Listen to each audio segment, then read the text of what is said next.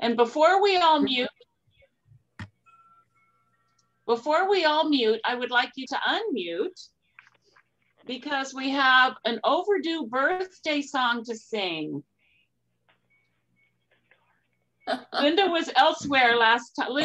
was elsewhere last time we were on Zoom, and we have decided that we just can't sing, and so we're not going to sing in person our happy birthdays. So all our happy birthdays are going to have to fall on Zoom because it's just so fun to hear us all sing together. So, we've got Linda's was last month, but we want to sing her happy birthday. So start singing when you feel the spirit lead. Oh, good. For Linda Hart. Happy birthday to you. Happy birthday to you. Frozen again. Happy birthday, dear Linda. Happy birthday to you.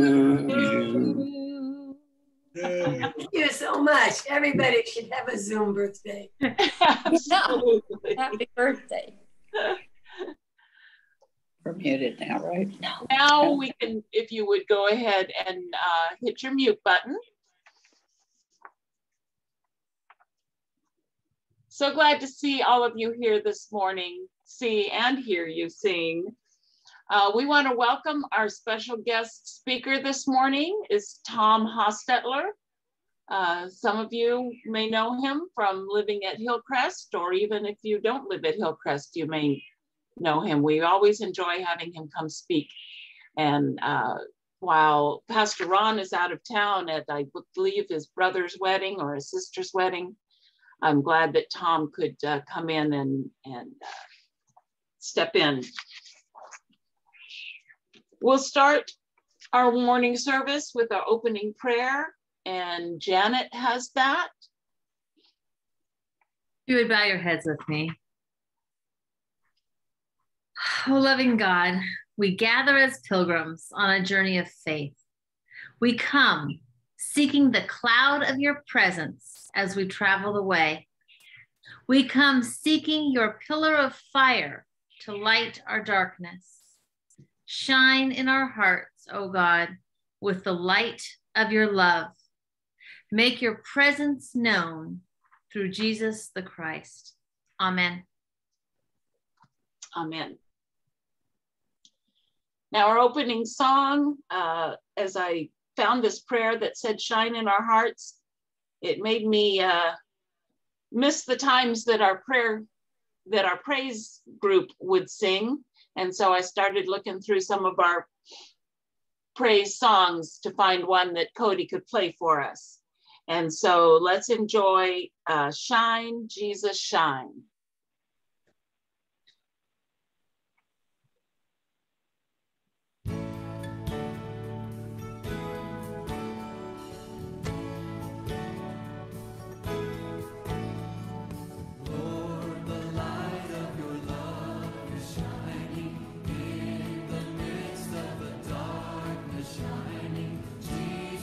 Light of the world, shine upon us, set us free by the truth.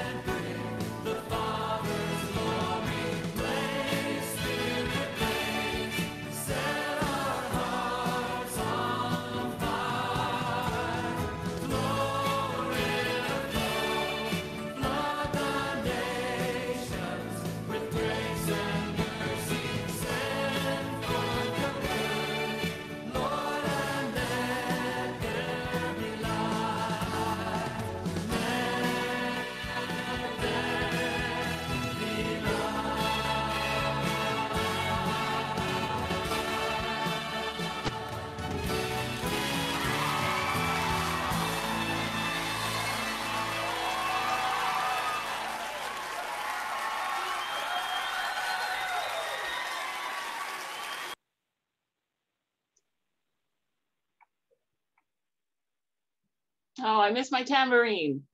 I look forward to being able to sing in person again. Now is the time when we can come together and share with each other things on our hearts, our joys and our concerns, that we can hold you in prayer this week and rejoice with you for things that you'd like to celebrate about. So I open it up to anybody that has anything to share. I've got a couple of joys from this past week. That a week ago, George and Richard and some of my friends helped me move into my new apartment. I'm in Pomona now on 3rd Street. And then as soon as I left the house, Rosanna, my sister, and her husband, Tim, they came by and they spent a hard week really clearing out the house. So it's much closer to being put up for sale. And they spent a little time helping me get settled into my apartment as well. So it's been a big week for me. Be sure and send us your new address so I can put it in the banner. Okay, I'll make sure I do. Yeah. And as I mentioned earlier, Frank is starting his hyperbaric treatments on Friday, and he'll have 20 of those to start out with. So it's going to be a commute to Arcadia and back every day. That's for his ankle, right? That's for his ankle wound that won't heal. Yeah. It's been since October. Yeah. Yes, and I'd like to ask a continued blessing from the church for my good friend Cliff Lee in Queens, New York. I know him for almost 50 years. He recently had open heart surgery, valve replacement, came through that okay. And unfortunately, he had some issues with continued use of a catheter and developed sepsis, which is very serious, as you know. It's amazing. I've known people that didn't make it through sepsis, but he was in ICU for about 4 or 5 days, and he's good now. He just has to learn how to deal with the realities of getting old, I guess. So your prayers would be appreciated. I got a text from my mother. She and my dad are on their way to Montana from Portland, where they had a wonderful visit with Rochelle. I also got a text last night from Pastor Lauren with pictures of her Jason and Leo that she would like me to share with you all. So I'm going to share the pictures of baby Leo and his family. Woohoo! He's whistling. Yeah, and then birdie. And then let's go back. And then there's this. What a nice picture. Oh, cute. Yeah, so that would be the text I got from Pastor Lauren. Thanks, Laura. You're welcome. You know, I'm sure that they probably watched the recorded of our get together, and I just want them to know from all of us that they are so close to our hearts, and we just think of them each day and ask God's blessing on them. Definitely. And I just want to thank all of you, excuse me. You got it, you're okay. For your prayers, words and good wishes. And just want to encourage everyone to continue following protocols for COVID. I don't know a story I can tell. My granddaughter's father-in-law was celebrating his 70th birthday, and he wanted all of his children there that day to help celebrate. So they went, but one son had a little bit of a sniffle and wasn't sure, didn't think it was anything, but it turned out that he had COVID. His parents both have COVID. All of the his brother and sister and their family now have COVID, and he gave his wife, my granddaughter, COVID, so they all had to quarantine. So following protocols and monitoring your own health is very important. Nobody's really sick, but it's pretty inconvenient, and it isn't always light. So pray for all of those people, but also continued prayers for my recovery. Thank you. And so I would just add on to that, Phyllis, as children go back to school, pray for that group, not only normal beginning of the school stuff, but all this COVID stuff. And people keep asking me what's going on. I said, we're going back as normal, except for masks for now. But we'll see. It could be different tomorrow. It could be different the next day. What are they going to do if we, so pray for the health of all the people involved in schools, but also for the administration and that we keep being smart about what we're doing, but I don't know, finding that balance.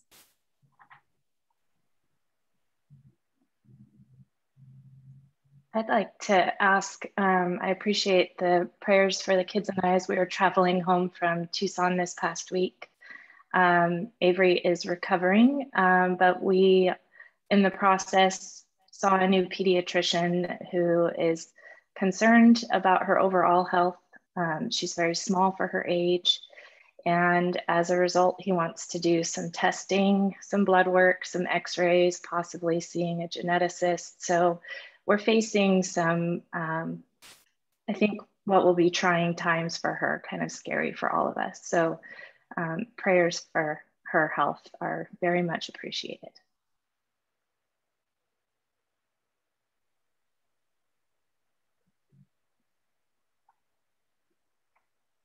All right. I'd like prayers for my daughter Jeanette, who's in the hospital right now. Mm-hmm.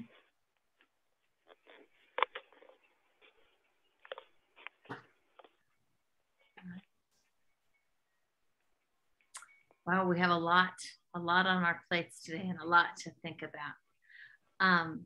Would you go ahead and bow your heads with me in prayer? Dear God, we thank you for this new day. We thank you that each day that the sun shines or doesn't shine, that the sun rises, I guess, would be a better way to put that we have a new opportunity to choose how we're going to live life today. And we just thank you for each day and its newness and its uniqueness. There are so many things on our hearts and minds this morning, Lord. We're thankful with Sander for help in moving.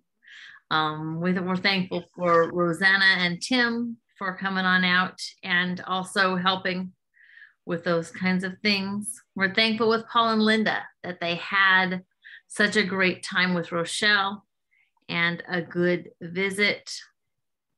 We're thankful that Frank's friend Cliff is continuing to heal, and we would pray for that continued healing. We're thankful for Phyllis and the healing she's experiencing and the help that she's getting in this transition time in her life. We ask that you, when we're thankful for Lauren and Jason and Leo and that new family, and just be with them and bless them in this bonding time, God, and help them to feel our love and know that we are definitely rooting for them on this journey. We also want to ask that you be with Frank as he begins his hyperbolic treatments, and 20 times all the way in, and driving and everything else, but also just a really different process. And so we just ask that you would be with him and the doctors, and that this would do what it's intended to do, and that he would heal as he should heal. We ask that you would be with Jeanette, who is in the hospital, and And again, every time it's the hospital, then it's not just the patient who's there. We're praying for the doctors and the nurses and the staff and the family. It takes a whole lot of people to help somebody out.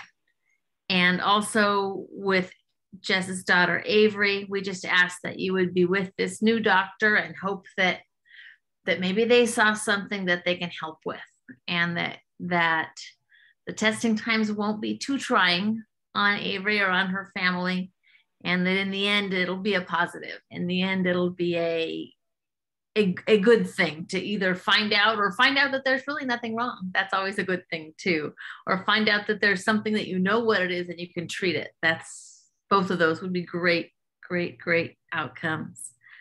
We think about the kids going back to school, staffs going back to school, just all the people involved in that process. And that's always a crazy time, God. But then when you throw COVID on top of that, it makes it a really crazy time. And we just ask that you would be with and just give a blanket of protection to all those kids. They can't be vaccinated yet, God. And so we need to figure out how to help them be as safe as possible, but also get back to their typical lives and what they need to do. And not just for children and for schools, God, but all of us to continue. It's so hard. It's been so long. And, people are just saying, I'm over it. I don't want to do this anymore. And just give us stamina to continue to follow protocols, to continue to be safe. There are so many people in the world that have been affected and continue to be affected by COVID. And I just ask that you would help people to make the best decisions possible to keep all of us safe and to be able to bring this to an end, or at least a manageable place. I don't even know what the prayer is for sure, God, but you do. And so in all these things, God, we thank you for your presence. We thank you for your healing touch. We thank you that we can turn to you when we are in need. We thank you for this day. We thank you for this hour. We thank you for this time to be together. Please, please bless us as we gather in your name. In Christ's name we pray. Amen.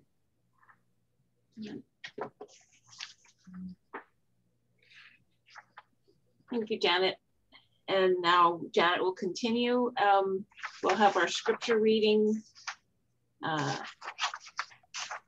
Laura can put the words up on our screens, and Janet can read for us Philippians 2, 1-5.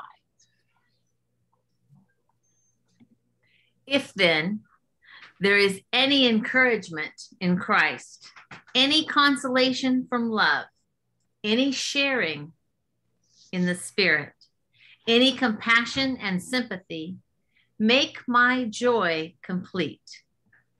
Be of the same mind, having the same love, being in full accord and of one mind. Do nothing from selfish ambition or conceit, but in humility regard others as better than yourselves. Let each of you look not to your own interests, but to the interests of others. Let the same mind be in you that was in Christ Jesus. Thank you, Janet. And now we welcome our guest speaker to step up to the Zoom pulpit, so to speak. Welcome, Tom.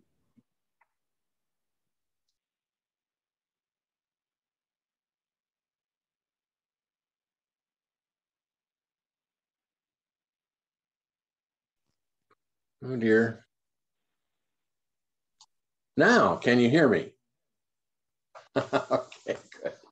All right. It's a pleasure to see you all again. What a great way to see all of these lovely faces. I've always looked forward to being with this group. You have had, what a year you have had. lots of things going on in your congregation. And so this morning, as I hear about what's happening in individual lives, and I know that you know, corporately you've been going through a lot, and I'm aware that your pastor is away. I've been seeing some of the Facebook pictures that she's been posting, and what a wonderful time in their lives, and what a wonderful time for you to share all of that with them. It's just wonderful. Thank you for having me this morning. I have a set of books on my bookshelf in my office that Myrna Wheeler, I see Julie here this morning, that Myrna Wheeler left when she was chaplain at Hillcrest, and she it's these you know, I've forgotten the name of them. The something for the soul. What is that? No, Chicken soup. Chicken soup. That's it. Chicken soup for the soul. Do you know about those? How many know about chicken soup for the soul? You've probably read many stories in there. And so one of those books that she left had this story in it. A blind boy sat on the steps of a building with a hat by his feet. He held up a sign which read, "I am blind, please help." There were only a few coins in the hat, spare change from folks as they hurried past. A man was walking by. He took a few coins from his pocket and dropped them into the hat. He then took the sign, turned it around, and wrote some words. Then he put the sign back in the boy's hand so that everyone who walked by would see the new words. Soon the hat began to fill up. A lot more people were giving money to the blind boy. That afternoon, the man who had changed the sign returned to see how things were. The boy recognized his footsteps and asked, "Were you the one who changed my sign this morning? What did you write?" The man said, "I only wrote the truth. I said what you said, but in a different way. I wrote, 'Today is a beautiful day, but I cannot see it.'" Both signs spoke the truth, but the first sign simply said the boy was blind, while the second sign conveyed to everyone walking by how grateful they should be to see. He continues, "When your life seems full of troubles, it seems difficult to maintain an attitude of gratitude, doesn't it?"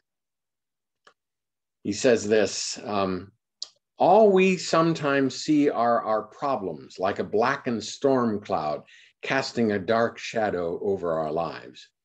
And the times when everything just seems to be going smoothly, we often take those precious moments for granted too, don't we? Caught up in the bliss, comfort, and familiarity of it all, we can simply forget to be thankful. So what then, he writes, is gratitude? Simply put, gratitude is a habit. It's a way of looking at the world and all the good things in it with a feeling of appreciation, regardless of whether or not your current situation is to your liking.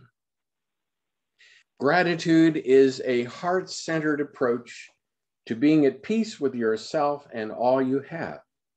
When you practice this feeling of gratitude, it attracts even more things into your life for which to be grateful.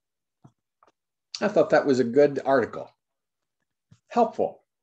And then this story. Martin Rinkert was a minister in the little town of Eilenburg in Germany some 350 years ago. He was the son of a poor coppersmith, but somehow he managed to work his way through an education. Finally, in the year 1617, he was offered a post of archdeacon in his hometown parish. A year later, what has come to be known as the 30-Year War broke out. His town was caught right in the middle. In 1637, the massive plague that swept across the continent hit Eilenburg. People died at the rate, think of this, of 50 people a day in that little town. And the man called upon to bury most of them was Martin Rinkart. In all, over 8,000 people died, including Martin's own wife. His labors finally came to an end about 11 years later, just 1 year after the conclusion of the war. His ministry spanned 32 years, all but the first and the last, overwhelmed by the great conflict that engulfed his town and continent. It was tough for Martin Rinkart to be thankful, but he managed. Listen to what he wrote. Now thank we all our God with heart and hands and voices, who wondrous things hath done, in whom his world rejoices. Thankfulness is not about what we have. It's an attitude. As we say, it's an attitude of gratitude, an attitude that we as believers should especially be familiar with. In the scripture from Colossians, Paul was exhorting his readers in a similar way to get back to the beginning, back to what they had learned, back to the path on which they had begun, and to stay on that path to the very end, to be rooted in Christ, built up in Christ, established in Christ, to the end. That's good advice for us who are getting older every day. Now is not the time to give up on faith. We need it now more than ever. And then with an almost throwaway line, Paul adds that as we continue our walk in Christ, we are to be, he says, overflowing with thanksgiving. Overflowing with thanksgiving. There are only two active verbs in those verses, two things that we are responsible for. The first is walking, that is, to continue to follow Christ. And the second is that we are to be overflowing with thanksgiving. A life that is rooted in Christ and continually built up in Christ will naturally be filled with an overflowing of thankfulness. Isn't that a great phrase? It is, I think, a great phrase. But I'm not terribly convinced that it applies to too many people lately. In fact, I don't know, maybe it's me, but lately it seems like everybody's grumpy. Have you noticed that? I mean, you know, a couple of weeks ago, I was at the Pastors and Spouses Retreat that the district offers. And there we were in Malibu, you know, at the Sarah Retreat Center. How many have ever been there? Been to the Sarah Retreat Center?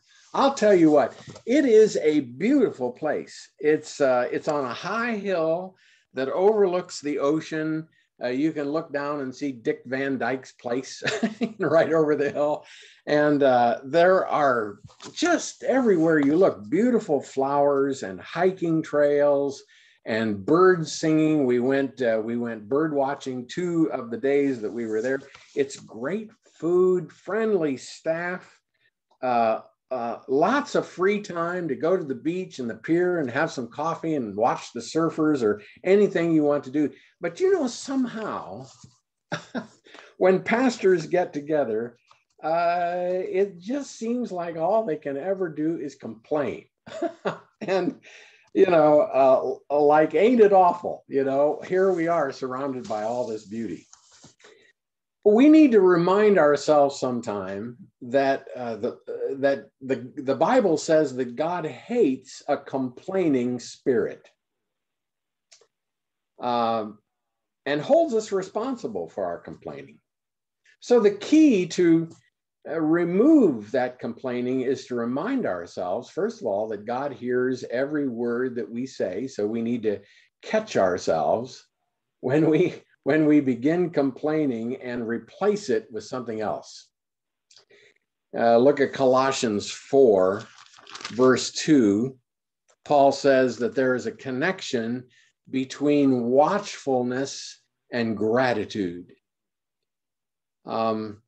Continue steadfastly in prayer, it says, being watchful in it with thanksgiving, or more literally, being watchful in it by thanksgiving. The idea of watchfulness is vigilance and alertness. You recall in the Garden of Gethsemane how Jesus admonished the sleepy disciples, watch and pray that you may not enter into temptation.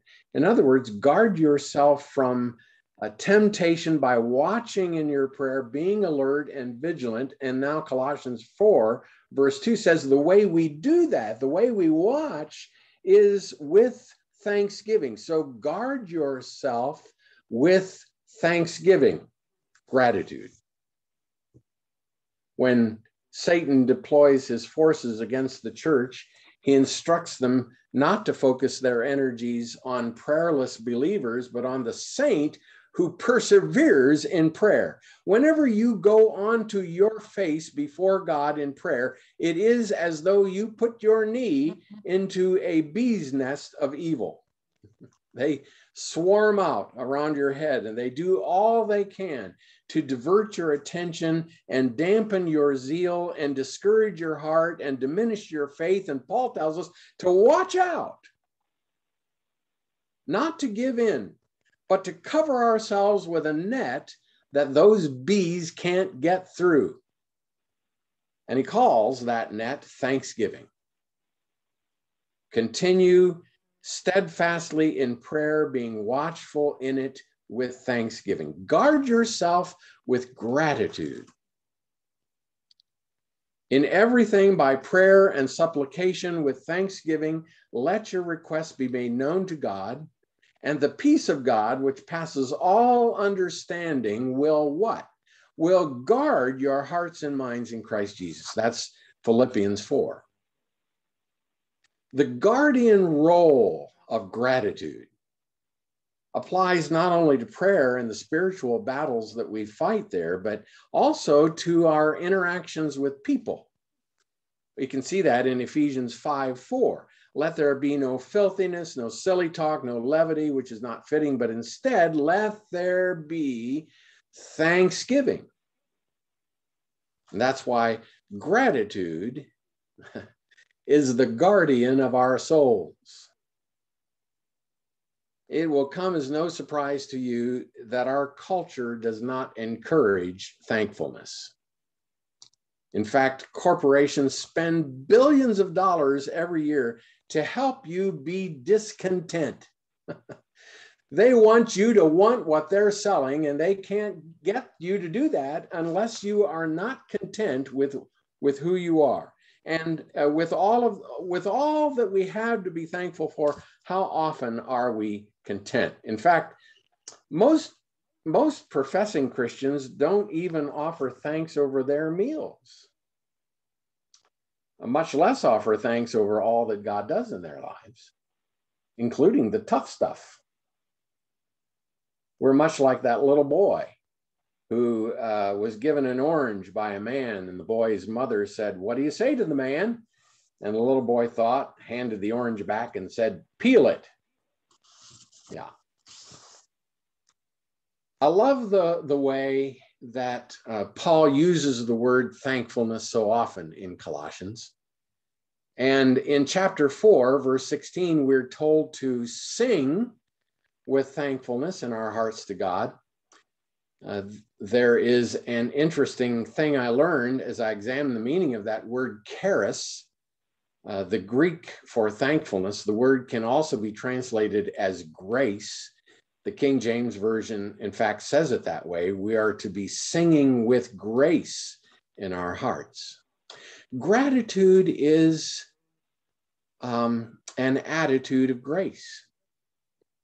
It means that we can see God's grace in all things, that we don't feel that God somehow owes us, that we don't earn what we get, but rather all that we have is by the grace of God. That makes us truly thankful. And that makes us gracious to other people as well. Those who are truly thankful are usually more giving and kinder to others. Fulton Oursler, a famous author many years ago, tells the story of his African-American nurse, Anna Marie Cecily Sophie Virginia Avalon Thessalonians. There's a name for you. and writes this: she was present when his mother was born. She was there when Fulton Oursler was born.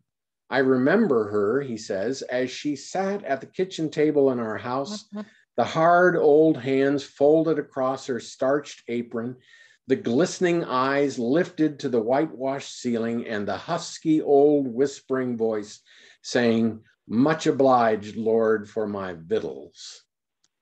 And I asked, "What's a victual?" "It's what you got to eat and drink, that's victuals. But you'd get your victuals whether you thank the Lord or not," I said.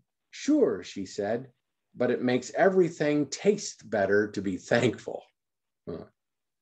After the meal, she thanked the Lord again and then said, "You know, it's a funny thing about being thankful. It's a game an old preacher taught me to play. It's looking for things to be thankful for. Many of them pass you right by unless you go looking for them. Take this morning, I woke up and lay there wondering what I got to be thankful for now. And you know what? I couldn't think of anything to thank him for. But then from the kitchen comes the most delicious smell that ever tickled my nose: coffee. Much obliged, Lord, for the coffee. And much obliged, too, for the smell of it." Years passed, and Oursler grew up, left home, and learned some of the hard lessons of life. One day he was called to Anna's bedside. She was dying. Oursler noticed her old hands were twisted with pain. He wondered what she had to be thankful for now.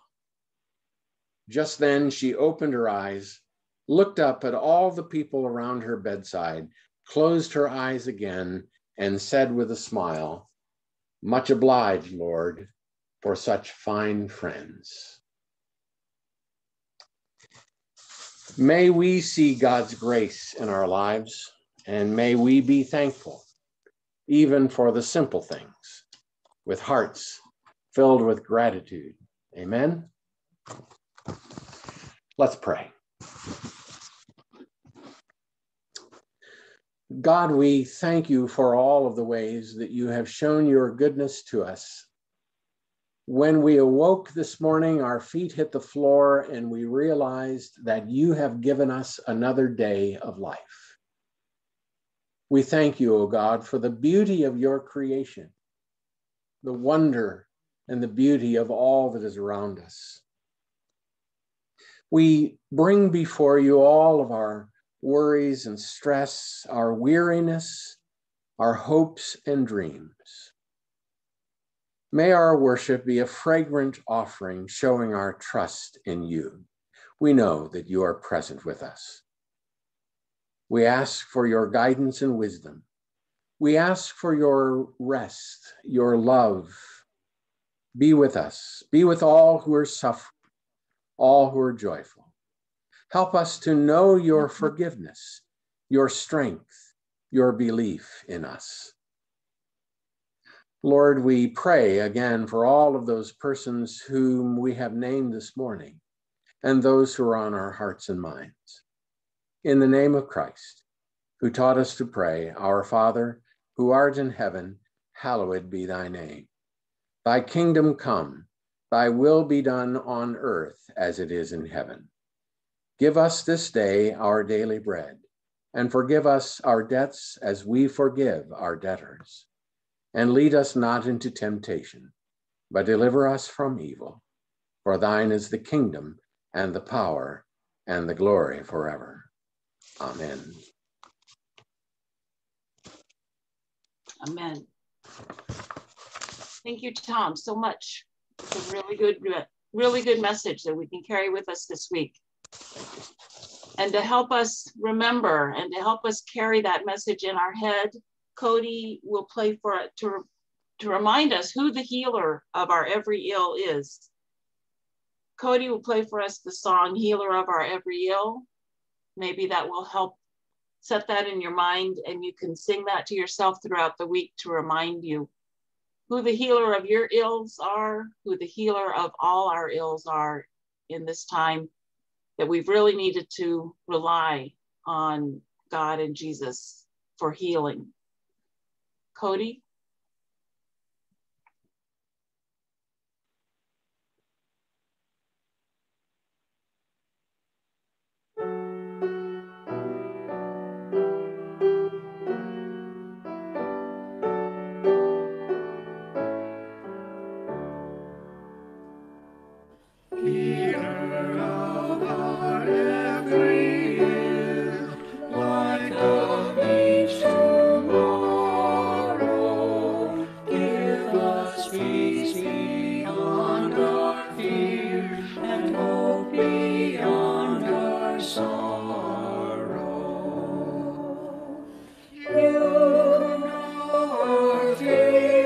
Sadness, grace us with your peace and gladness, Spirit of all comfort, fill our hearts. Healer of our every ill, light of each tomorrow, give us peace beyond our fear and hope beyond our sorrow. In the pain and joy beholding how your grace is still unfolding, give us all your vision, God of love. Healer of our every ill, light of each tomorrow, give us peace beyond our fear and hope beyond our sorrow. Give us strength to love each other, every sister, every brother, Spirit of all kindness, be our guide.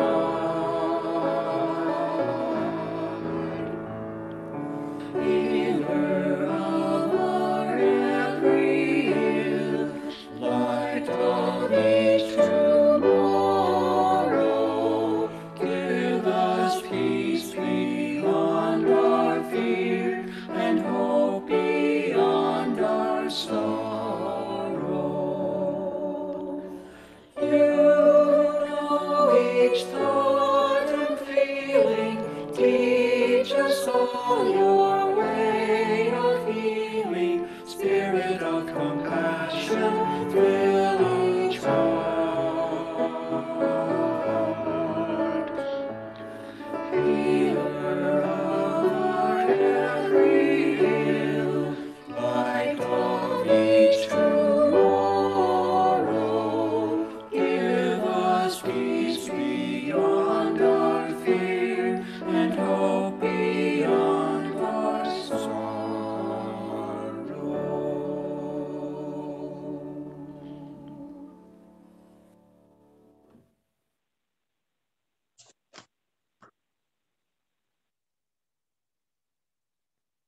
Live in peace and gratitude, and the God of love and peace will be with you. The grace of the Lord Jesus Christ, the love of God, and the fellowship of the Holy Spirit be with you all. Amen. Amen. Thank you, Tom. So glad you could be with us this morning. My pleasure. And thank you, Cody, for continuing to work on our music and to make sure that we still have good music. It's nice to hear those pieces that that I can hear familiar voices singing. And glad to everybody that has participated in putting those pieces together. Now we'll open it up to anybody for announcements before we go on our way this morning. I have an announcement. I have gratitude for all of the generous gifts that people brought last Sunday. We took a whole wagon load of school supplies and food to the Beta Center, and they asked that we not send any more school supplies for this year. They have plenty in their storage, and they want to emphasize food from here on out. So if you've already bought any more school supplies, find a teacher or school near you and give it to them, because Beta Center wants us to emphasize food in our giving.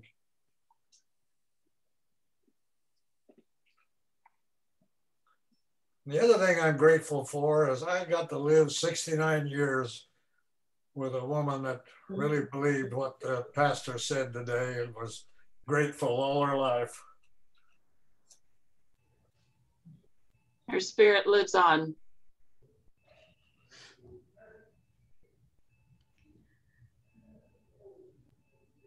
Okay, I'm feeling completely out of it because I was gone so long this summer. But if we're on a normal schedule, I haven't even looked. Do we have an executive committee meeting coming up? Those of you who did that without me, did you schedule one? I'm not even sure. I'll have to take a look. So do be watching the emails from the office so as we get back on track with those kinds of things. I think I remember that we called it off, that we didn't have anything to meet about. Okay. But we do have a board meeting coming up next week. Right. Watch your email. All right, thanks. And Tom, I just have to tell you, one of the things I saw this summer as we were traveling the country, there's a town called Hattiesburg, and in Hattiesburg there are murals all over. There's a whole public art walk, and one of the murals that's just stuck with me says, "This is a wonderful day. I've never seen this one before."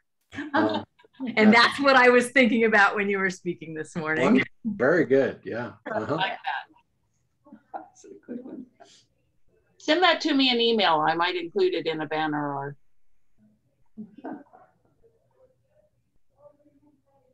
And before Janet and Laura get away, I would like to talk to you two, if you can hang out.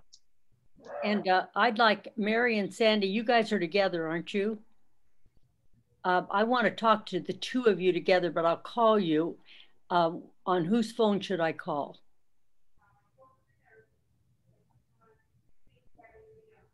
Whose phone?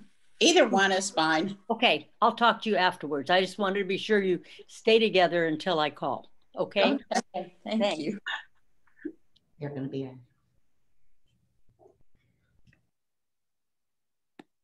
Well, I wish everyone a blessed week.